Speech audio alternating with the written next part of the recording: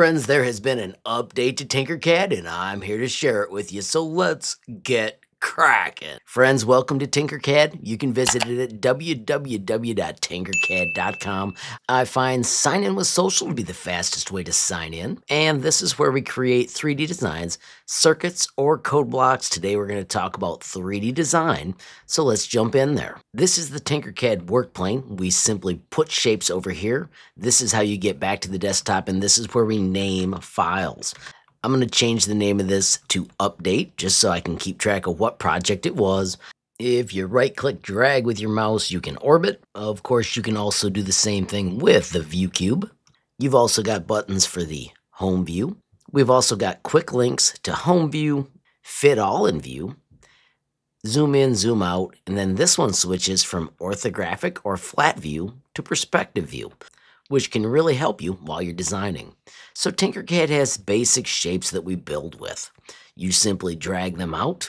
When you grab another shape, you could set it on the work plane, but check it out. It has also got something called crews that they drop exactly on top of the next shape. You can set them on sides, all sorts of things as you build. So let me show you the new things that were added. This is a fantastic tool, drop to work plane. So when I bring this out here, if it's accidentally above the other shape, so notice I intentionally just lifted it up, you can hit the shortcut D to drop it. But if you were working with an iPad, you could not access that because you didn't have a keyboard. Bingo, now we can drop to work plane. We can also put the work plane places. Right here is the work plane, and now the next shape comes out right on that spot. That is the same as cruising, but a lot of times we used to do this manually. Right now I'm going to show you. I've got this floating up here in the air crazy because we've got the work plane right here. I can click on this shape, and I can drop it to the work plane just like that. The shortcut for work plane is W. I just clicked it, and notice I'm putting the work plane back. And I'm going to show you this quick. If I stretch, it skews and breaks that shape. If I do Control Z, that's undo, and then here's the other magic button, shortcut E. It's called the shape work plane. It brings back the work plane that allows you to stretch this the way you wanted.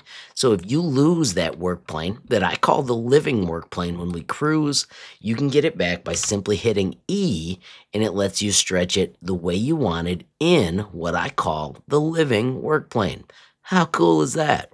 So these are two features that users could not get access to if they were working on a tablet, and bingo, you now have access. A fantastic upgrade for users that are working on tablets. Another thing I'd also like to highlight is that the toolbar now collapses to appropriate sizes. Of course, super handy if you've got less screen real estate. Before I wrap up, I do want to mention projects with the HLMT23 tag. Friends, whenever you create a project, if you make it public by clicking up on the gear, choosing public, and you tag it with HLMT23, I check these out every day, and of course, I will give you a reaction. When you do check them out, if you click View in 3D, you can actually see the design build completely, but after a moment, you can zoom in and check it out from every angle. What a fantastic project, and thank you for sharing Jet Designs. Check out this one from ZDP189. It is a shape for simulating egg drops.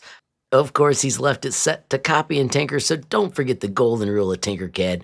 Give a reaction before you copy and actually test this simulating egg drop. How cool is that? I do also want to highlight the sweet monster truck by the Lemur.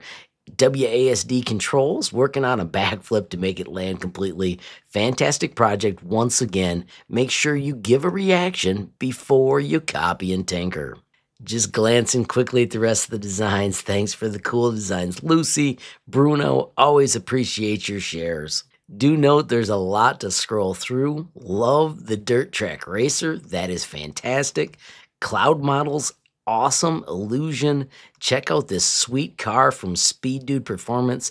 If I don't spot it the first day because it's a little bit low, that always lets me know to check out your designs and give a reaction to.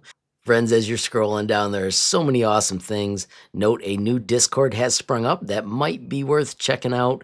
course, I always appreciate the bulldog designs, and if we go all the way down, as we scroll further, we've got a sweet design by Milk 101, and if you look even down this far, we've got some fun creations by Eggman.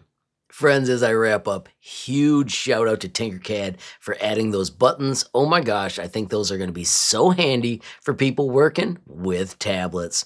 Of course, friends, I also want to thank you for using the HLMT23 tag. It always makes my day to see cool things each day. Finally, I want to send a huge shout out to everybody that's chosen a channel membership. Of course, there's 3 different levels of support, and it's always appreciated. I also want to say thanks to everyone that's supporting me via Patreon. Love how that group is growing. Of course, you can learn more with the bit.ly up above or the link in the description. Finally, I want to thank you for watching. Don't forget, every time you hit that like button, share a video, add a comment down below, or click subscribe. You're helping HLModTech get just a little bit bigger, which absolutely makes my day. Friends, have a glorious day and keep tinkering.